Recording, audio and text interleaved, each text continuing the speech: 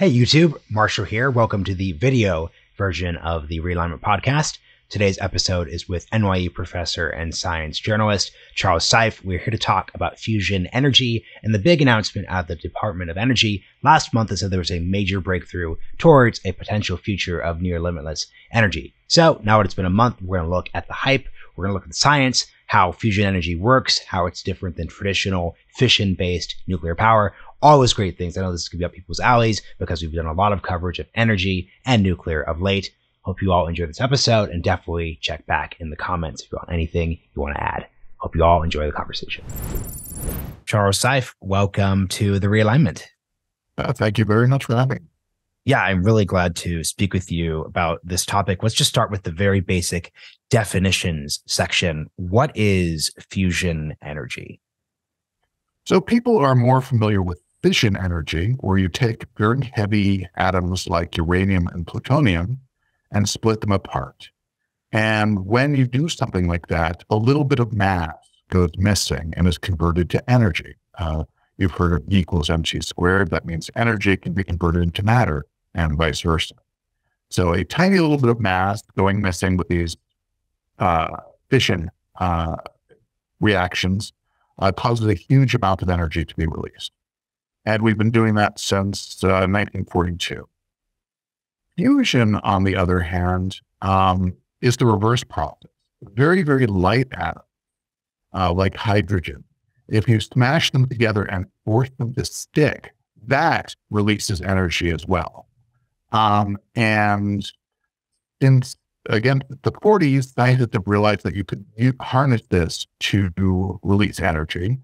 In fact, the sun is doing that right now, that in the center of the sun, you've got hydrogen, which is the most abundant element, being smashed together under huge pressure and temperatures, and releasing energy. And that's what makes the sun shine.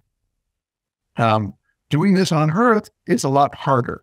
We actually succeeded in the 1950s by using an atom bomb, which was powered by fission. We were able to harness that energy and create a small amount of hydrogen to collapse, fuse, and sorry, I'm going to just shut the off. No problem. We're going to you take a small amount of hydrogen and cause it to fuse, and so we can do that. That's the center of the hydrogen bomb. So you can wipe out an island, you can kind of wipe out a city with this energy. However, doing it in a laboratory where you want a small amount that doesn't wipe out your entire city is really, really difficult. So since the late 40s, early 50s, this is what scientists have been trying to do it on a small scale, using atoms together and releasing that energy in a way that can be controlled. And we have not been able to do that so far. When you're referencing 1942 with fission, obviously this, brings to mind nuclear weapons, bombs, Cold War, all the things that are by definition dangerous. To what degree is the fusion process tied to danger, risk, etc.? Well, both are tied to atomic weapons, as you mentioned. So there's that level of danger that so far our only real useful output of fusion energy is destruction. However,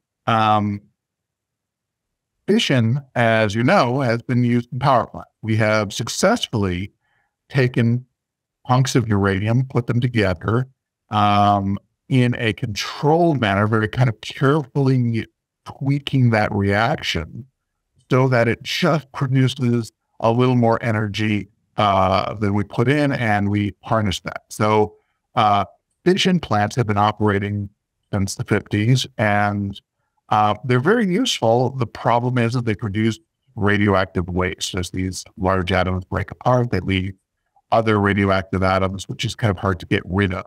There's other problems as well. You can take some of that material and leak into the environment. It irradiates stuff. As we know, if you have something catastrophic, you can have what's called a meltdown, where that fission reaction gets out of control, that very careful balance that we have to prevent it from running amok gets out of control, and you can actually get an out of control reaction. With fusion, those elements are less of a worry. You can't really have a meltdown because to get fusion going, you have to maintain everything under very high pressure, very high temperature. And that's when you get the fusion going. If the reaction goes out of control and blow itself apart. So you get essentially a big puff once you kind of escape the pressure confinement. Can you clarify puff? Is puff as benign as the word puff suggests, or is there something deeper than that? Well, there's something deeper. There are things called, for example, plasma disruption. So some of the bottles which have a magnetic field around them will lose control, and the magnetic fields will whip around, and the entire reactor will jump up an inch. I mean, so you've got a 40-ton instrument going pop, but it is not like a nuclear bomb because the materials aren't there. It's not a real large amount of material under huge pressure. It's kind of, again, it's closer to equilibrium. So it's harder to kind of go haywire, out of control in a way that's large. The other element is that the nuclear waste, a lot of the fusion advocates say that it's totally clean. This isn't true. That when you produce fusion, under most ways people are talking about producing fusion, you produce what are called neutrons, which are particles that make up the atom, and they irradiate everything. I make things that aren't radioactive just by their presence. So when you have a fusion reactor running, the entire reactor slowly becomes radioactive.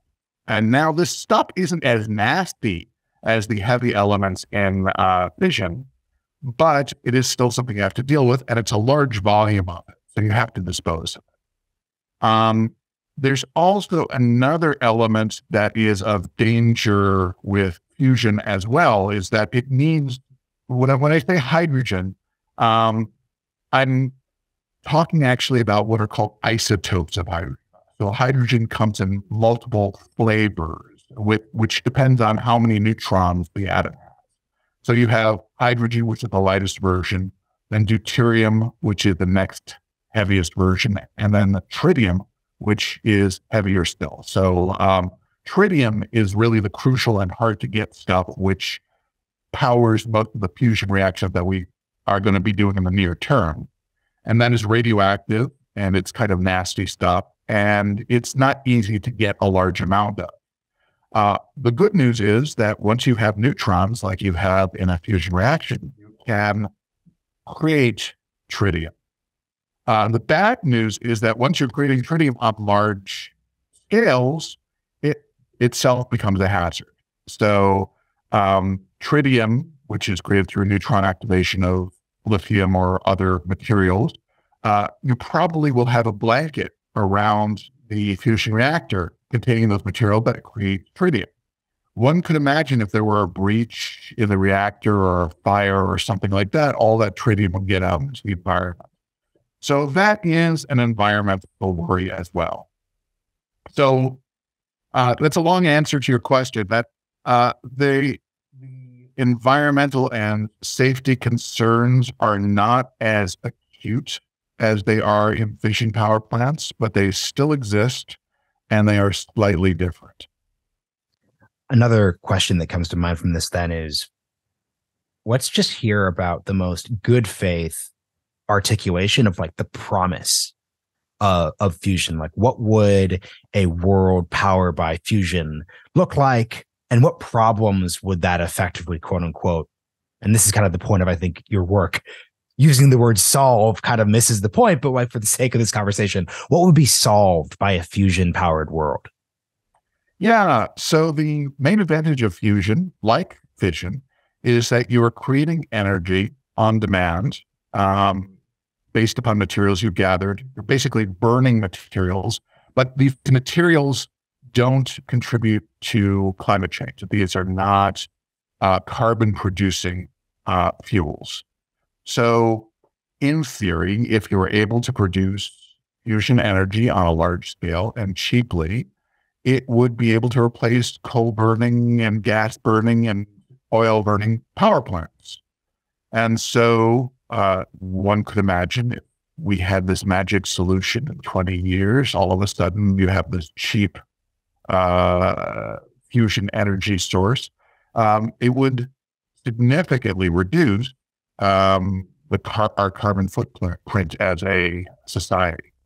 However, that's kind of in the best case scenario, and I think that ignores a lot of practicalities, including not just the difficulty of making these plants, but the cost of making these plants and the cost of putting the energy on the grid in a way that competes with existing very cheap methods of producing energy. I mean, if you can produce enough energy to satisfy you by throwing a rock in a fire, you have to have a good justification for having a multi-billion-dollar, highly technical, very difficult to build operation to replace it. I think you just hit at a couple of different things I want to discuss. So A, as you no doubt know, the cliche about the failed promise of nuclear energy is that in the 50s, it was supposed to be too cheap to meter. This was the promise of nuclear energy. And this has frankly nothing to do with, let's say, like the climate change concern, which becomes much more of a, let's say, selling point of nuclear energy, like moving into the 60s, 70s, 80s, and to today. So back in the 50s, you're not talking about climate change. You're talking about industrialization, you need energy. There's all this promise from nuclear fission, obviously. So to what degree are the ideal scenarios of fusion inherently cheap, or is that a problem to be solved, right? So what I'm kind of getting at is fusion cheap inherently? Or is that something we're kind of saying, assume we solve the cheapness problem, assume we solve this, and that. Wow, there's a glorious future in front of us. Yeah, no, I'm afraid it's not inherently cheap any more than fission is inherently cheap. On paper, I mean, it's a great technological solution. It's kind of in the abstract. You just bash these atoms together, boom, energy comes out. As you point out, in the 50s, there was this equal optimism about fission that all you have to do is stuff enough uranium in a close enough space, throw some rods in, and boom, energy, too cheap to meter. In fact, that phrase came from Lewis Strauss, who was the head of the AEC in the 50s. So, yeah, the problem is, I mean, if you look, fission is a really good guy. It's technologically simpler in many ways. Again, all you have to do is take enough of this fairly abundant material, put it together in a clever way, throw some control rods in, and you've got something which will boil water. It is obviously more difficult to do that in a safe way, in a way that disposes of waste properly, but it is doable. I mean, this is something that our society has figured out. But on balance, we choose not to embrace that solution right now because as technologically appealing as it is, it has both political and social consequences that we don't want to live with right now. When you process uranium, you have the problem of nuclear waste, and we have to figure out where to put it. And our national solution at Yucca Mountain fell through. We currently don't have a plan for storing this waste. So the nuclear plant operators are running and they're storing their waste on site generally, and it's something that has been deferred. So it's been punted to a future society to figure out. But that aside, even if we had a waste solution, if you look at the price of building a nuclear power plant just to make it safe and reasonable and have all the safeguards and keep all the regulations, all the regulatory agencies happy, it is expensive. On a per kilowatt hour price, it is several times more expensive than gas or coal or even other renewables. So yeah, it is a part of our energy portfolio, but it is not dominant, and it is not solving the problem. I think fusion, in the best case scenario, is going to have that sort of contour. It is going to be a solution of sorts. It's going to have its advantages and disadvantages. At least in the short and near term, it's going to be expensive. So I think that its adoption will depend very much upon how much we need it, how much we're willing to pay to forego the cheaper stuff that is already available and out there. More questions come from that. So A, what does short, medium, and long term even mean in this context? Because, you did an interview with CBS, and you said, quote, "I have a running bet that this will not be commercially available until 2050. So if we're talking, almost 30 years, what do the terms even medium and long term even mean? Because from a climate change perspective, from a, wow, we're too dependent on Russian natural gas perspective, 30 years isn't particularly useful. So how do you think about the timelines? Yeah, I think that's part of the problem. And I have to say, I made that bet more than 15 years ago. So we've already lost a generation of time between the bet and now. So yeah, climate change is urgent. So I think near-term solutions, we should be looking in decade, 2 decades of major change. And I don't think fusion winds up on that list just because it's not possible. So things like major engineering of nuclear power plants or renewables, even more radical questions like geoengineering, I think might have to be on the table to ameliorate some of the problems that we're going to see in the next couple of decades. So I think short term is within the next 20 to 30 years. And I think fusion is just off the table. Midterm, we can say 30 to 60, 30 to 100. Maybe fusion can contribute there, but I think it's an unproven prospect right now. Again, we are still far away from getting something that is commercializable, much less even a proven principle. I would say it is possible that fusion will play a role in the midterm, but I honestly would bet against it's playing a significant role in the next 50 years. And then long term, I mean, if society is still around in 100 years, 200 years, 500 years, I would say probably fusion will play a role. I mean, it is something that our society will need as our energy demands increase. There's a cost to renewables on some level, that there are material questions that come into many of the photovoltaics and other renewables that we haven't really addressed. So I would not at all be surprised if we're around the year 2250 or 2500, that power is largely produced by fusion. That's quite possible. But I think right now our crisis is getting through the next 50 years without serious damage to the environment. And we're already seeing effects of climate change now. And I think hoping for this deus ex machina to come down and save us is ignoring the nearer term problems that we have to make hard decisions to solve.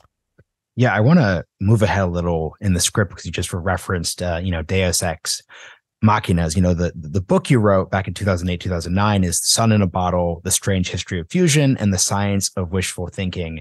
The deus ex machina reference kind of speaks to the wishful thinking aspect here. So can you just speak about like that second part of the title and how you see fusion playing a role given the problem sets we just kind of described during this episode?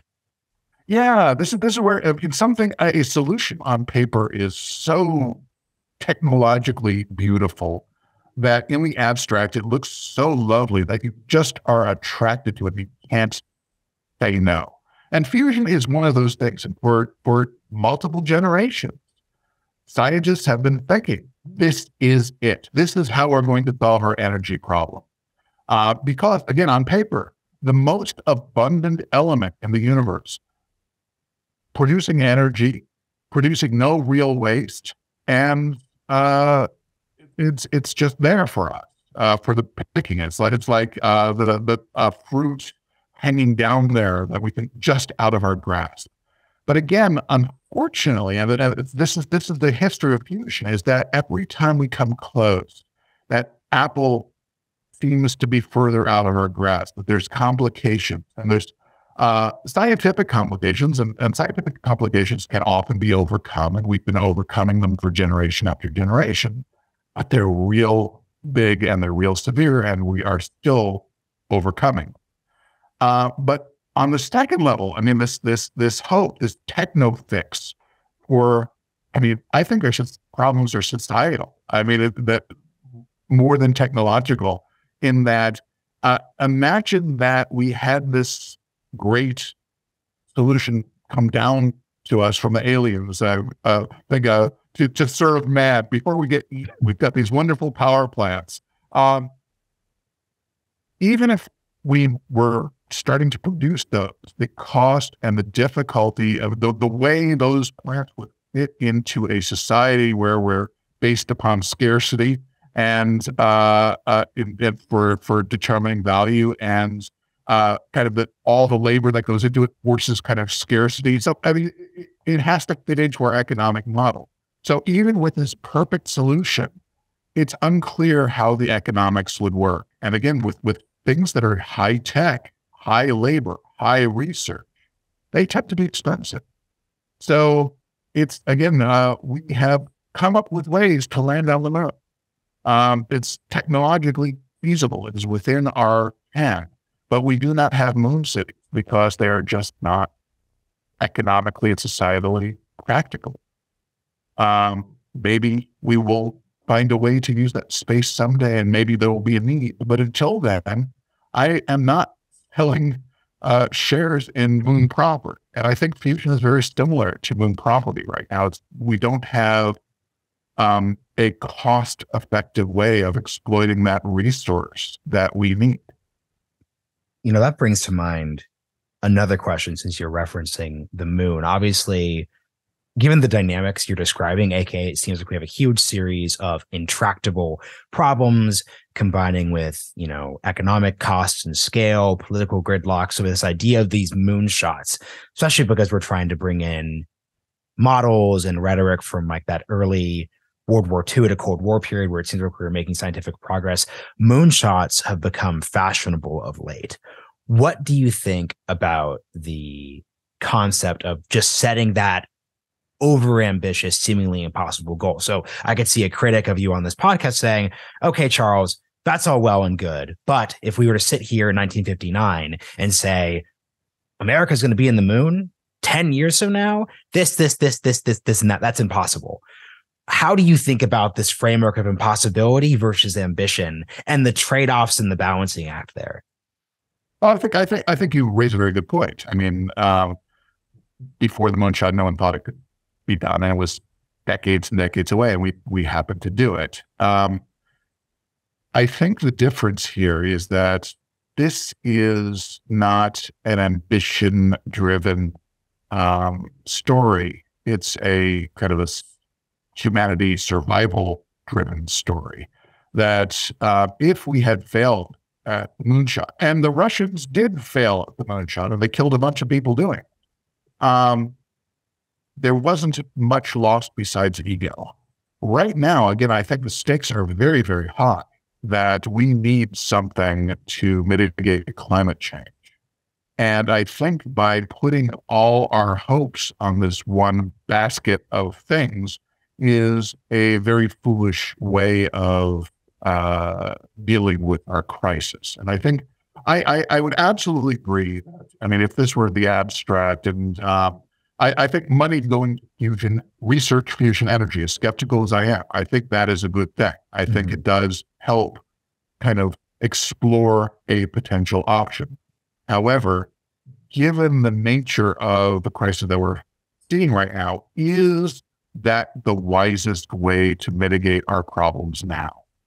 And I would say that as part of a broader portfolio, yes, put more energy into fusion research. However, there's lots of things that are important technologically within reach and just aren't as sexy to scientists.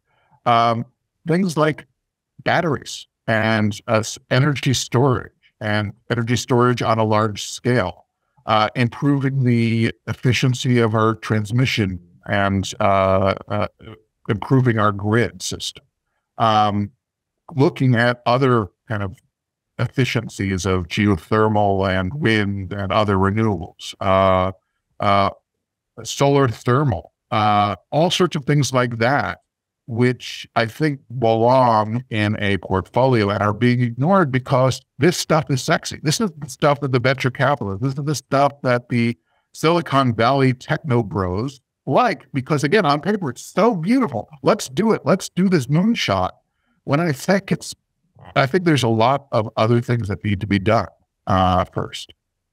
A question that comes to mind then is that Biden moonshot timeline. We discussed earlier, their official timeline is 10 years to a commercial reactor. Obviously, you're not just skeptical, you're just making the claim that that's not going to happen. There's very little euphemism there.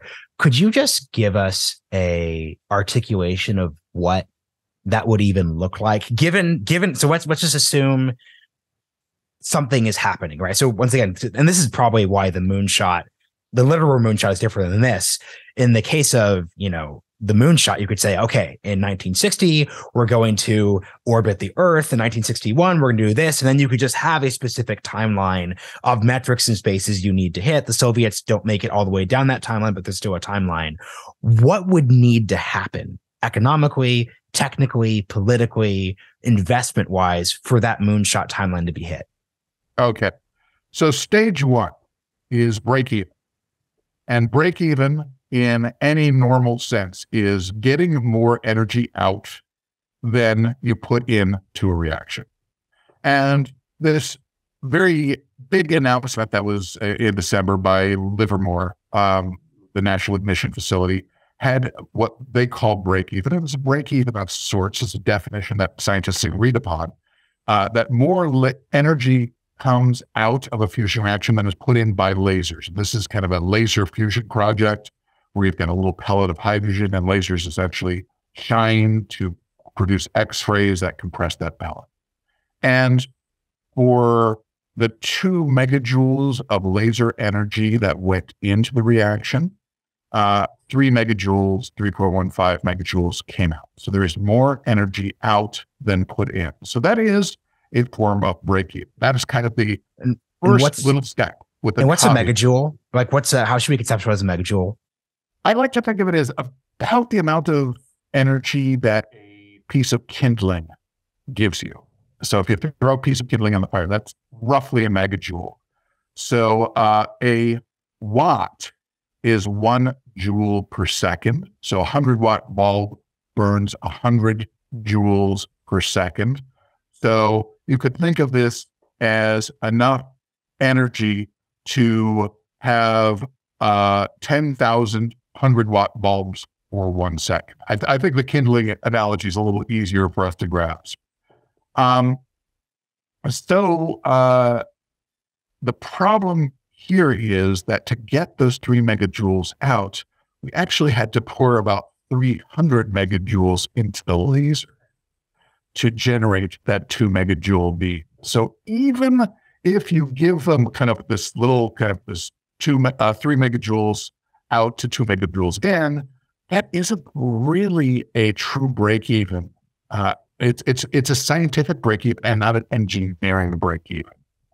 So stage one is getting engineering break-even. And you can see even this huge breakthrough is a factor of 100 away. I think that honestly, the laser, certainly NIF's laser version is a dead end for fusion energy. I think the magnetic versions, which use a magnetic ball usually in the shape of a donut, are more likely. That you can say we are 70% of the way there almost. So I think we're closer in that area. Okay, but let's say stage one of these plants produces more energy than you get out, than you put in. And that includes not just kind of producing it, but collecting it, converting it in an efficient manner, more energy out than in. Okay, that's stage one. And I don't think, honestly, I think we're at least 20 years away from something that can demonstrate. The second stage is figuring out how to make that commercially viable, create a power plant design from that demonstration power plant. So say 20 years from now, we have that power plant demonstration working. And I will say that 20 years is optimistic, as even if you look at kind of the fusion projects timelines for demonstration power plants, Big Eater and things like that are not talking about demonstration power plants until 2050. But say we get one, you have to design it. You have to figure out how to get a design that the regulators will allow in a hopefully a kind of a reproducible sense, and do that reliably. So let's say we have a design like the GE nuclear power plant design.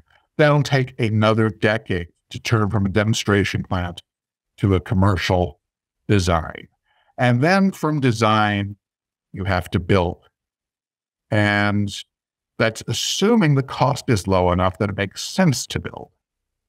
But okay, so let's start building 6-7 years per plant. And then the first fusion energy plants would come on the grid. We're now talking 20 years to demonstration, another 10 years to design a plant, another decade to build the first plant. We're talking 2 to 3 generations out before we see fusion energy on the grid. So it's all possible. It would be great if it could happen. But I don't think it's realistic in the short to near term. Midterm, maybe, but again, why is this sucking up so much of our attention and energy when it is simply not going to help us now? Actually, help us understand the attention and energy aspect of this. So basically, like, to what degree is like the research, the development, the news cycle time like a zero-sum game? Yeah, that's a political. It used to be entirely a political question because almost all fusion energy research was in the governmental sector. This has changed recently with a tremendous amount of venture capital flowing into commercial fusion ventures. So, starting with the kind of the political question, yeah, I do think it was more or less a zero-sum game in that the budget for science is finite. The budget for pure science is even more finite. That governmental science advanced since World War II based upon this kind of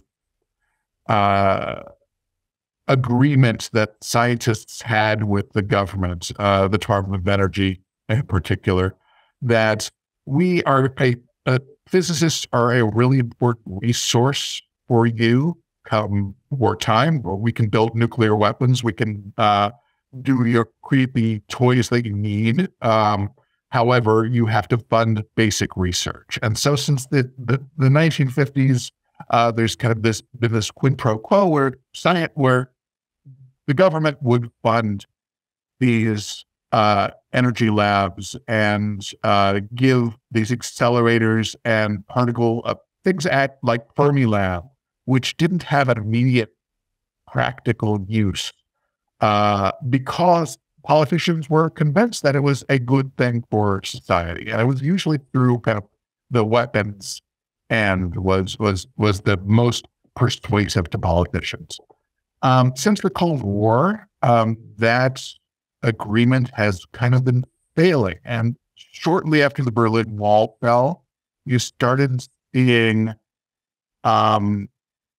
cutbacks in pure science in a way that there weren't before. The superconducting super collider went down. The International Space Station, which one could argue whether that's science or not, was in trouble. And I think you started seeing a very careful kind of measure of what should be funded and what shouldn't. So I think that there's more of a zero-sum game in science, even in politics, since the 1989 or so. That being said, there's infinite, I mean, there's lots of venture capital that can do whatever it wants. And so because fusion has caught the attention of venture capitalists, fusion is getting funded. Who knows what kind of catches these people's fancy? I'm not sure this is a zero-sum game as much as it is a marketing game. What is hot? What is hot now? And I think you get trends, and right now fusion is riding a trend wave, and more power to it. I wouldn't want. I mean, I'm glad that this venture capital stuff is going into fusion energy rather than sports watches, say, or whatever. It's a on balance. I think it's a good thing, but as with other venture capital, there's no guarantee that it's linked to any external economic reality or, for that matter, need. A question that comes to mind then is a couple of things in these last 10 minutes. So number one, it seems like, especially in reference to your Atlantic piece that we'll link in the show notes, that folks were really looking for a Kitty Hawk moment. Obviously, a Kitty Hawk moment relating to, the first flight, of course. So what is, and you kind of answered this already, basically pointing out like break even. That is the Kitty Hawk moment. So I'd love for you just to talk about the importance of symbols. Then this is more symbolic. This is energy. This makes me reach out to you to do the podcast. Like, how do symbols work in the scientific space?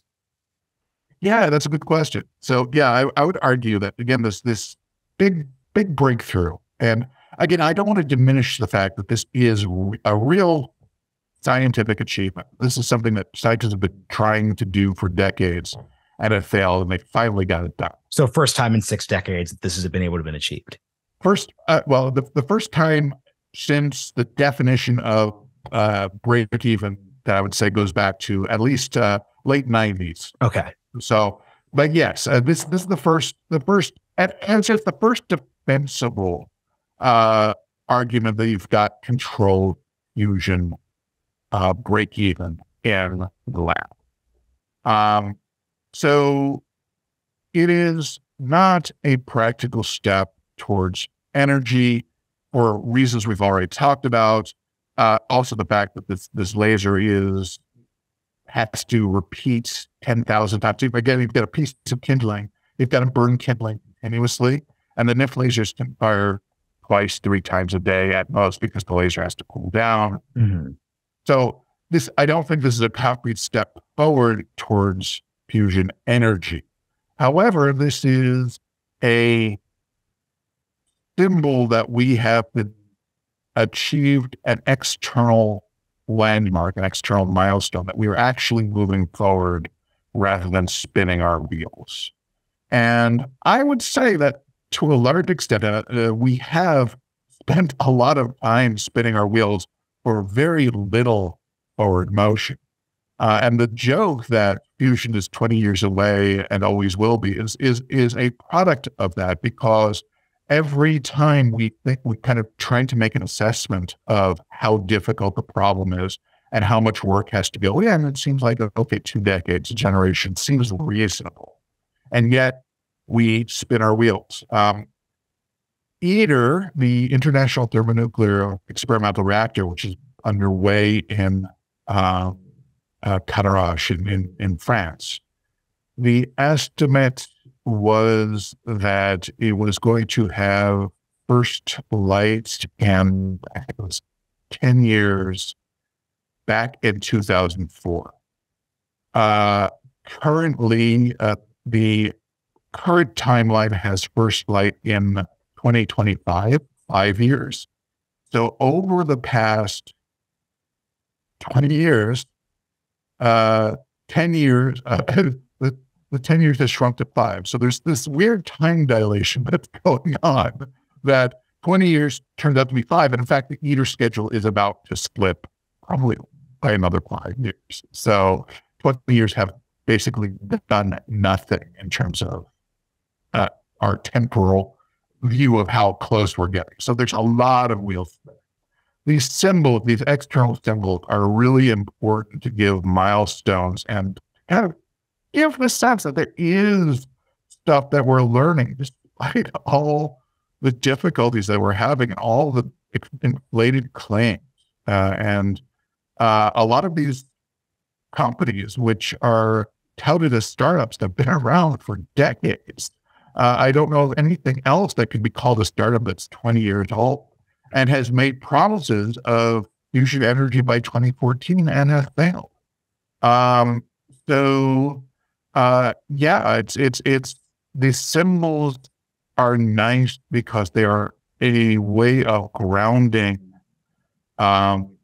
research with reality, that they are a step that we could say, this is something that we couldn't do before and we can do now.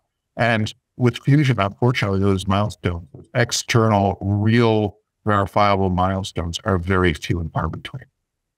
So for these last 3 questions, number 1, I'd love for you just to hear or tell us what writing about studying fusion has taught you about, or maybe giving you when it comes to like a theory of how technological progress happens. So for example, go back to Leonardo da Vinci's notebooks and he's sketching out like a rudimentary flying machine. 500 years later, roughly speaking, Kitty Hawk. Then we have, in 10 years, you have biplanes dueling over Europe and then the atomic bomb, on and on and on and on and on, right? So that's how that period compresses. How does thinking about maybe flight, for example, imagination to practicality inform how you think about progress, especially in this case too? Yeah, no, flight is a really good analogy for what's going on in fusion technology generally. So I think the first lesson is that the technological process is very nonlinear. It moves in fits and starts, and then also our imagination outruns practicality by quite a distance. So Leonardo da Vinci came up with essentially a rudimentary airplane, a rudimentary helicopter. These things that he came up with were not practical at the time for a number of reasons. In fact, if you think about the airplane, it really wasn't until you had the internal combustion engine and one powerful enough to drag an airfoil through space fast enough that you really were able to get that Kitty Hawk moment. So what made something practical came from an unexpected direction. And once you had the internal combustion engine, you had a practical reason for them. So between 1900 and 1914, you had this development of the plane, which was fairly remarkable. If you look at between 1914 and 1918, the development went much, much, much faster. And it's because of the engine, but also because of the practical use. It was all of a sudden something that was necessary. And there was that fluorescence of innovation. That's what kind of made, even until kind of World War I, you didn't have a commercial passenger liner possible at that time. But by 1930s, by 1920s, you started getting engines powerful enough to drag 8 people through the air at once and large bombs, things like that. So, I think a combination of unexpected technological advances that kind of break down one of the unexpected barriers, plus the practical need for it combined kind of make that environment grow. And if you think about it also, I mean, how has aerodynamics, how has the airline industry progressed since 1960? Once that kind of learning need diminishes, the pace of innovation goes. What are the big innovations? You can say supersonics. which were important. I mean, but not on a commercial sector. They're kind of a dead end at this point. And stealth.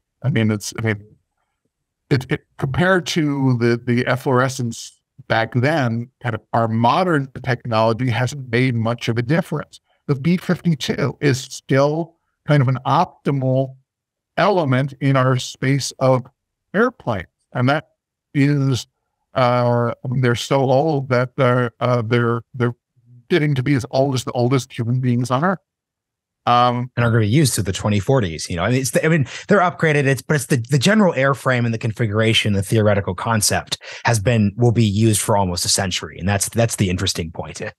That's exactly it. So, that we optimize for our societal needs. And once you get there, you don't necessarily push beyond it. And I'll point out that also, there are other ways of getting flight besides fixed wing. Before Kitty Hawk, there were the Montgolfier brothers and the hot air balloons. And we also had Zeppelins. And all of these things had limited practicality, but could solve a problem. And to the extent that they would solve a problem, they were exploited, like observation balloons, warfare. And so I think that you can't think of a technology without understanding its limitations and the niche within which it will function. And I think without kind of a real understanding, like say, okay, hot air balloons are great, get you up high, but from going from place to place, they're not very useful. So for this niche, it's very good and we will develop it for this, but for something else, we need another solution. I think that's true in energy as well.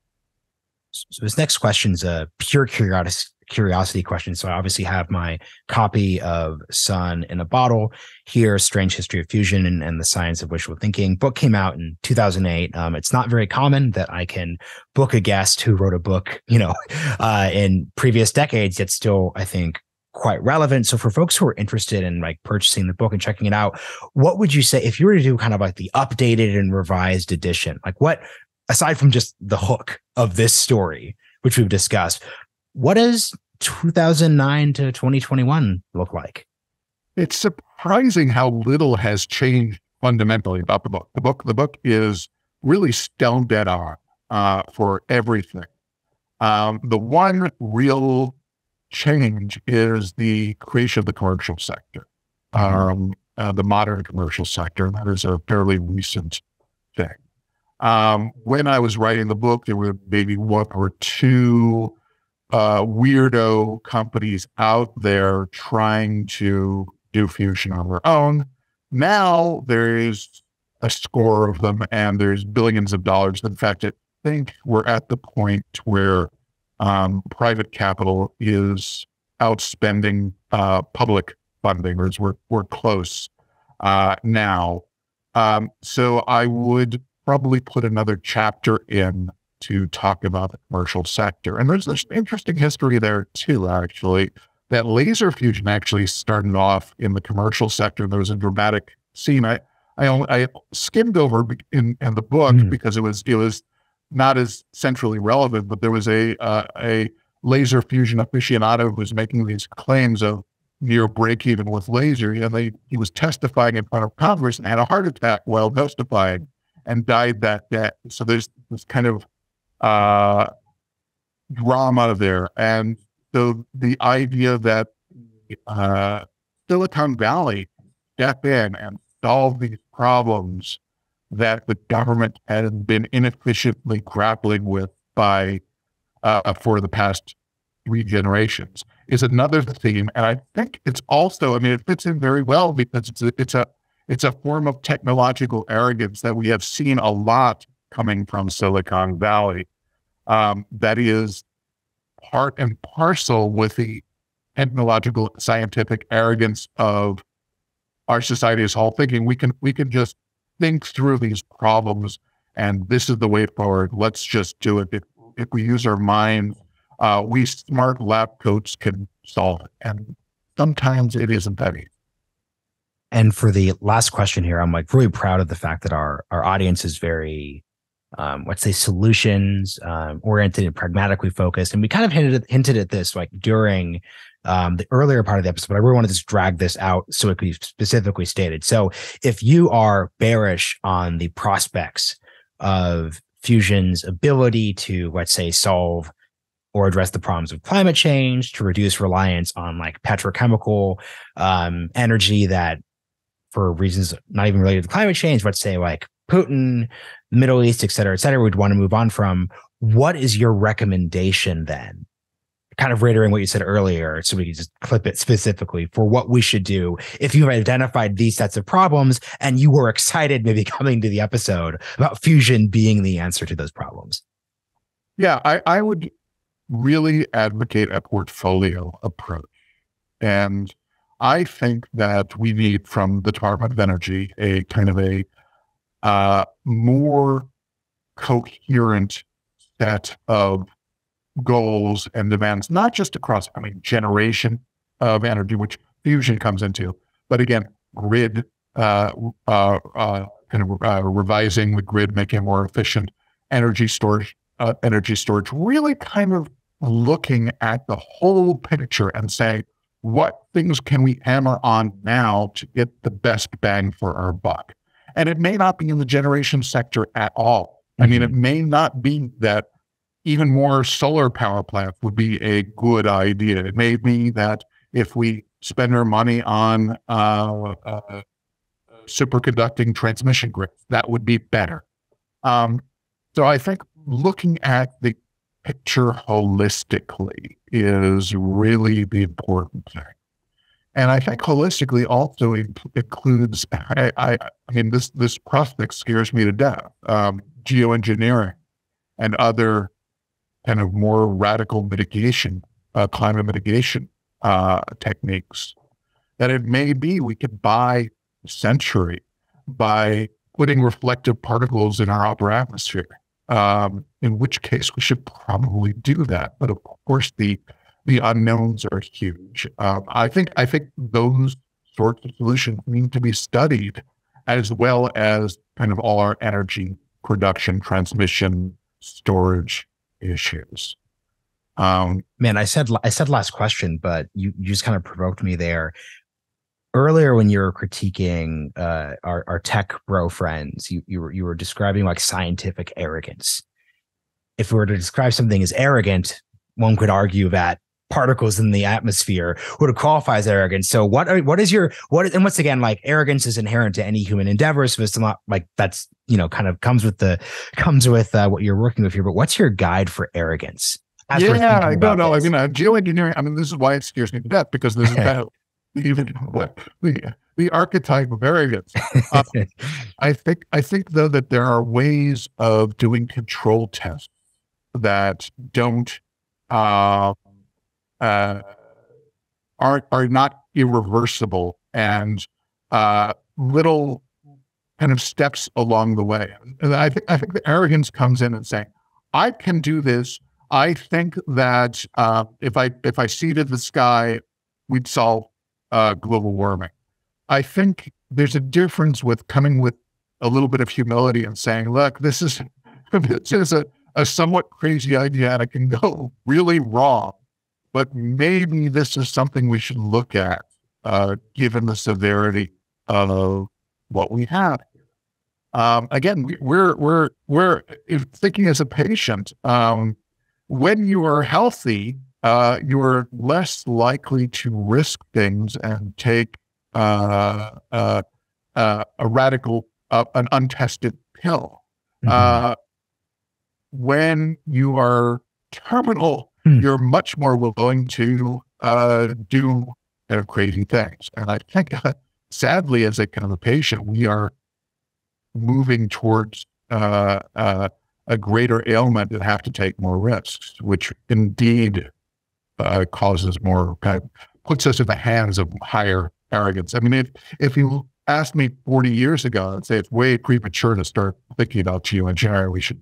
We should do much more calm things first. But we're already seeing warnings about species die off in the seas and the bed due to warming temperatures, and all of that. So we have to, actually, that's another thing we should really work on, is kind of understand the timeline and figure out what risks, how much risk we need to bear now to mitigate in what time period.